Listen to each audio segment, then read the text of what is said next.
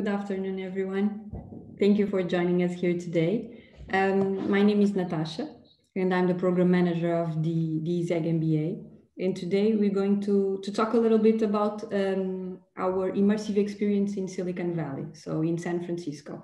And to do that, we have here with us Rebecca Tower.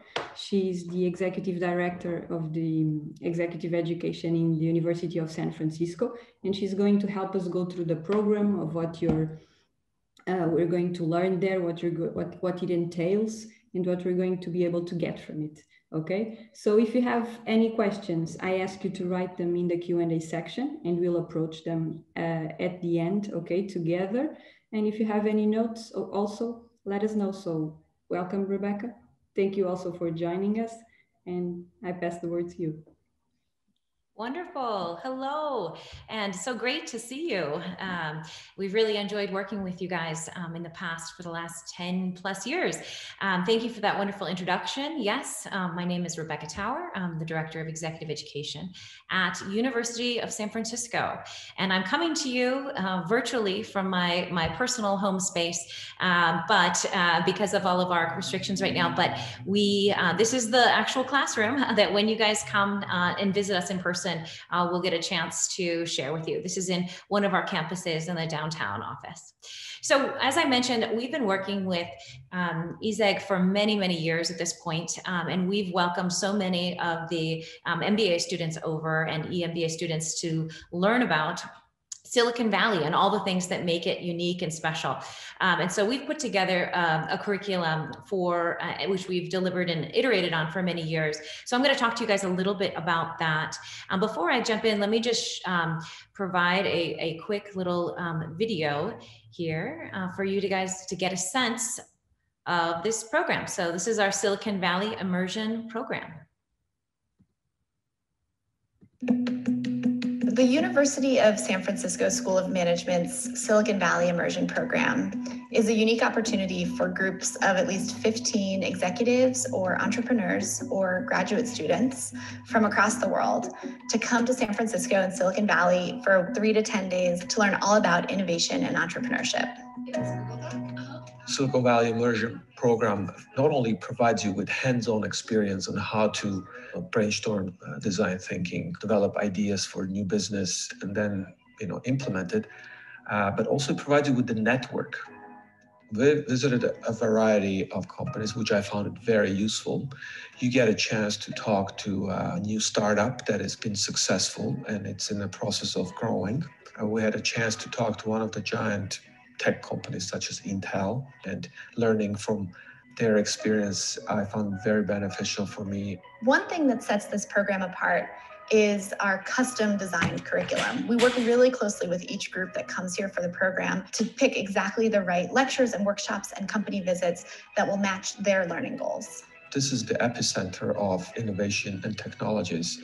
You get direct exposure to professionals who are doing it. Professors, they're very approachable and they're very willing to share with their knowledge and connect with you. All of our participants in this program, they love that they can really just come here, immerse themselves in everything that Silicon Valley and San Francisco has to offer, and then go back home and change the world. Silicon Valley Immersion Program was one of the highlights of my graduate education, and it has connected me to San Francisco and also provided me with the knowledge and confidence to perhaps start my own company at some point.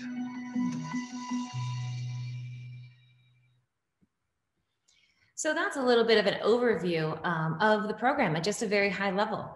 But now let's take a look in a little bit more detail and get a sense, since we've been able to host you all for so many years. Here is a little bit of what the actual time together will look like, and hopefully you can all see this on your screen. So prior to you guys coming to visit us, we really encourage you to go through some brainstorming activities and think about new ventures that you might be interested in pitching, so to speak. So that is the main thread throughout our entire program.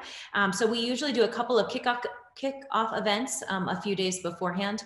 And we encourage you guys to think about, okay, so what could we actually create during this time together?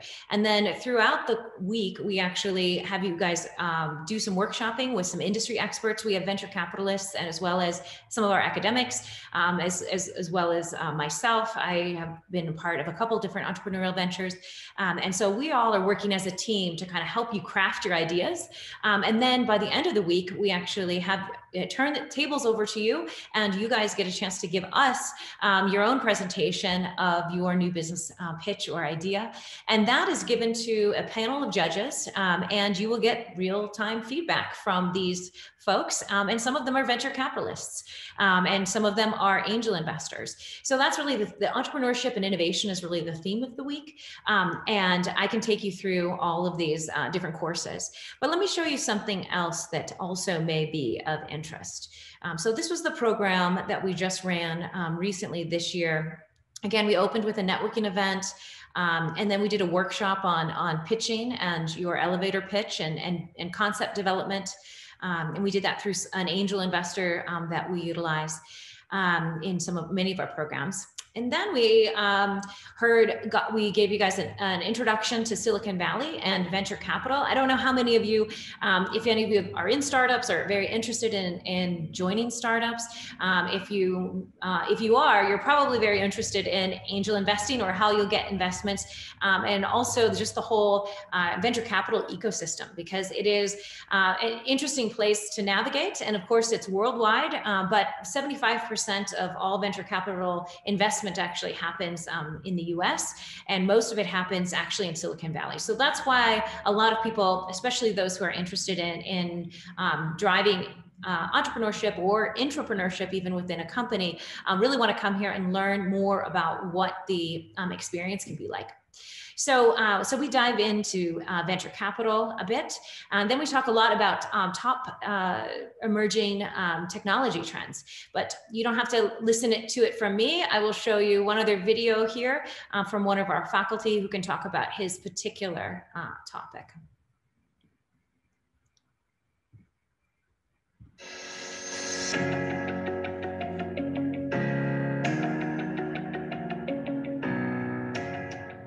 Hi, I'm Dr. Jonathan Reichenthal. I'm a CEO, a professor, and an author.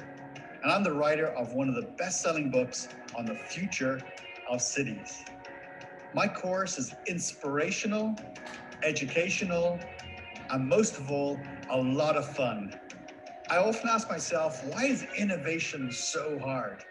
And I figured it out. Innovation is hard because you're inventing for a world that doesn't yet exist.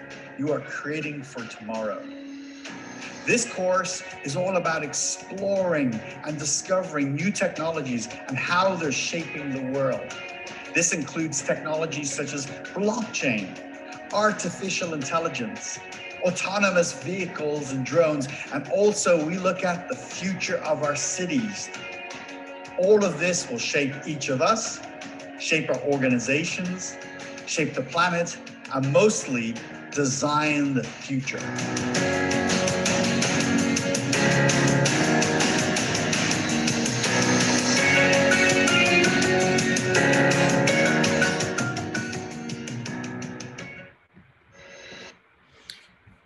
So as you can see there, that's just one of our many faculty. That's one of the gentlemen who would be likely to join you during this week. So let's take a peek and see some of the other factors that we had from this past program. We actually got a chance to hear from Hap Klopp. He is the co-founder of The North Face. I imagine a lot of you could look in your closet and find something that it says The North Face on it. And so he often joins us, but he was the CEO for 20 years. And he talks a lot about the mindset of Silicon Valley, specifically around failure.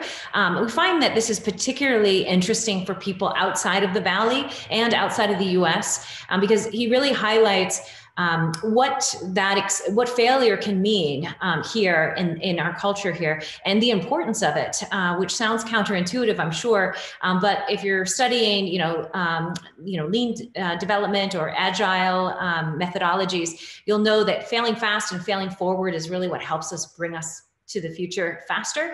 So again, we talk a lot about mindset and, kind of how to cultivate that entrepreneurial and innovative mindset. So he shares his experience with us. And then in this program that we had last year, we actually got a chance to talk with the director of employee experience at Salesforce.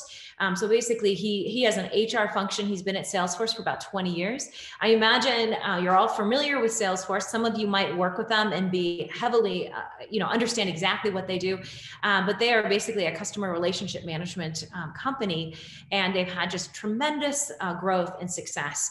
And so he comes at it from an HR perspective and really talks to us about how they've innovated with some of their processes in HR and how in human resources, and how they've used a lot of the innovative ideas in terms of utilizing like the technology that they have to improve those processes. It's really fascinating. Again, some of it is entrepreneurial, but some of it's really intrapreneurial. So if you're planning on just wanting to drive change in your existing organization, it's wonderful to hear from people who are actually who are doing this and kind of some good examples. So that's Ryan. And then throughout the week, we have some coaches, and we, again, as I mentioned, coach you on your business idea. And in this program, we also had change management and talking about organizational transformation.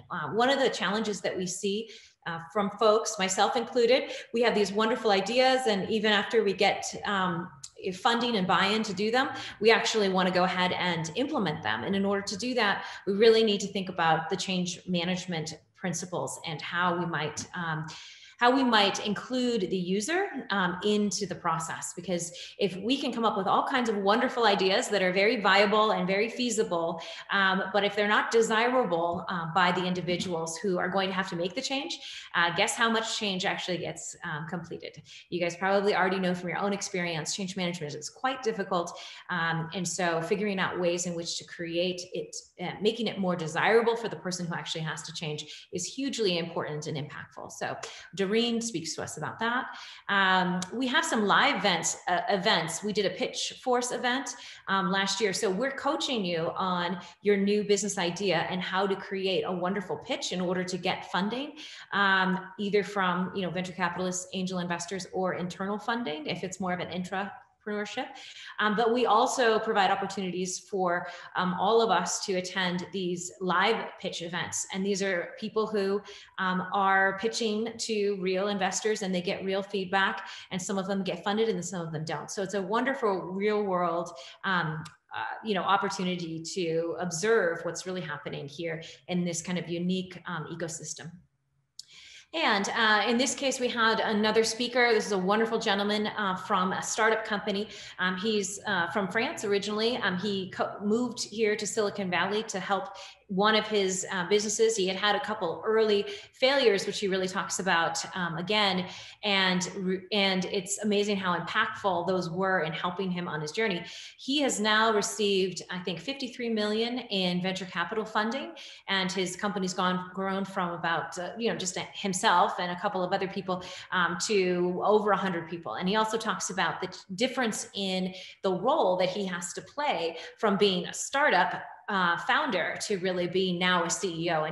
And many of you, I'm sure in your experience, know what it's like to transition through different roles. And the expectations are really, really quite different. Your whole objective is quite different when you really you're into that management role versus, of course, like the skills that you would have as a founder. So he's a wonderful speaker. It's really interesting to hear what he has to say. So we've enjoyed having him in many programs, and this group enjoyed it as well. This past year, we talked a bit about building and maintaining high performance teams. So again, this is leadership. So this is an academic lecture around that. And we also had a wonderful world-renowned speaker, Michael Chung. He came through and talked to us about innovation and really what is considered innovation, and how do you have like incremental innovation versus disruptive innovation. And he, especially in this really unique time, let's hope it's a very unique time when we've had so much change happening. He really talks to us about what are some of the trends that we're seeing. He also has written a book on consumer trends. The global pandemic has ended up being a massive consumer trend. And so he talks a lot about what changes we should expect to see based on this massive change that we've gone through. But he has about 7 other consumer trends. So also really helpful if you're thinking about creating a new venture. Oftentimes you want to be informed by what are the major trends that are happening. I believe some of this also resonates with the objectives of the overall MBA that you guys are looking at participating in. And then and then again, we have a product development. So in Silicon Valley, we have so many tech companies, and product development is really key. So we have a gentleman, he actually used to work at Facebook. He now works at Salesforce and as the senior director of product management. And so he talks to us a lot about what is product development and what is a product manager. It's something that isn't highlighted often as much in academic programming. So it's something we like to dive into because it's really more industry, it's more focused on people with knowledge from the industry. So he talks to us about his perspective on product development and what that role is in an organization. And we have a wonderful speaker as well from Intel. And, we often take people to Intel, as was mentioned in the video earlier, and they get a chance to, see the building and kind of experience that firsthand, which is what we would hope to do with you guys next year.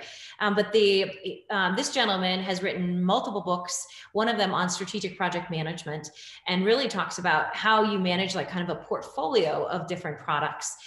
So he's a wonderful speaker and highly knowledgeable. And so we would be excited for you guys to hear more about him. And let's see, and I think that's nearing the end of our week together. And in our programming here, we had one more speaker from Intuit. She is a senior manager in design thinking. I don't know how many of you have already studied design thinking. We could talk more with Natasha, but design thinking is a wonderful kind of skill and approach, methodology, I guess would be a better term, to really, if you're thinking about creating anything new, whether it's a product or service, you can utilize this methodology to think more broadly and more innovatively than you would have possibly if you just went and either ideated on your own or went and had consumer focus groups. This really allows you to think broader and larger. And then, as we mentioned, that brings it back to you. So this is where, the end of the week, you guys get a chance to actually demonstrate your knowledge and provide your business pitch to our judges, and you get direct feedback. And it's not part of our program. It has happened. Yes, I do get this question. People have gotten funded by coming through, but again, it's not the objective of our program. Our program, it's more of a learning experience, but you are in fact getting in front of people who are interested in finding investments. So that's something to consider as well.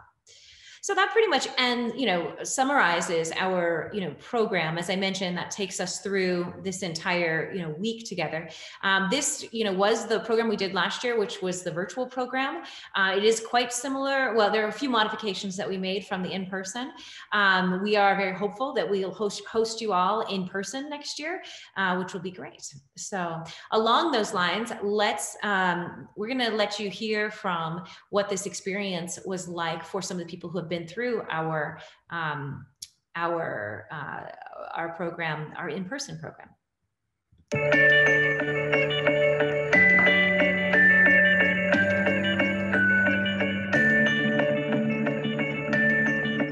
My name is Andrea, and I'm from Italy. Ah, wonderful. And what university are you with? I'm studying in a Saudi Business School in Barcelona. Ah. And we are here in San Francisco studying entrepreneurship for the Silicon Valley Immersion Program. Wonderful, excellent. And what is your degree that you're studying in? We are studying a master's degree in innovation and entrepreneurship, so it's a similar batch. Awesome. What has your experience been like so far? impressive. It's been so inspiring to me, like the people shaping the world. Like yesterday we went to Verizon Labs, we saw what the world will look like when the new technologies will kick in.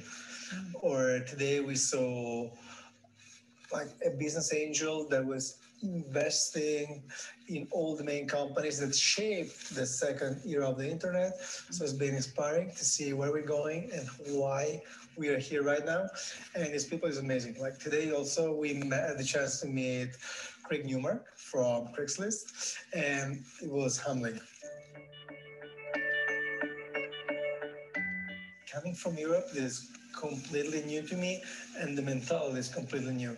So it's actually an immersion program where you get to be like with the best people in the same room. So you get to know how they think, you get them to share their experiences with you.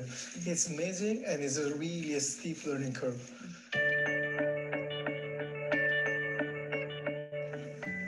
Okay, this is a nice question. The most engaging part, I think, is the keynote speeches, because lessons, yes, are amazing, but when you get to hear them from the people that lived it, built it, that's, to me, the most valuable part. Okay, so that should give you a little bit of a sense from someone who was able to come and join us in person. But let's hear from some of your fellow folks who came just this year.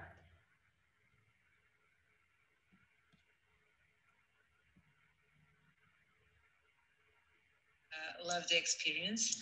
I really liked to talk to the speakers and to these amazing people who succeed in the companies that if it wasn't for this program, I'm not sure how I'll be able to connect with them. And it was amazing to just hear their stories, and they're so nice, so approachable. From this immersion program is in 3 words: think global, think on people and on the team. We need to have a good team in order to get great things. And the other one is diversity. You talk a lot about it. We also have a history of diversity and embrace other cultures. And I believe that is exactly the right direction. For me, most of the subjects were completely outside my comfort zone. So it was a great opportunity to have, expand the horizons, right? Companies in Silicon Valley have the global perspective. I think it was the most impactful thing for me to see that mentality right from the start. Think big. You have a lot of enthusiasm. You are always smiling. That's very nice, and it's contagious. So thank you for that. Thank you for the experience. You coordinate all the program very well, you and Cynthia, and all the speakers. Some speakers were very interesting. Some insights of the companies, I really like it. And I also learned how to pitch a startup as a startup company, how to pitch and how to do the presentation. And I think this is really fun experience. Intensive experience, inspiring knowledge and networking. Like Felipe said, I don't know why company choose us to be here. I think it's something that we had in our PDI, and I interest myself very much about the innovation. It's not my comfort zone at all, but it is an important subject that really inspired me. Naturally, think small, since we are a small country. But I remind you that OutSystems started in a garage 12 years or 14 years ago, and now it's worth something like 9.5 billion American dollars. So I think we all have the chance to do something great.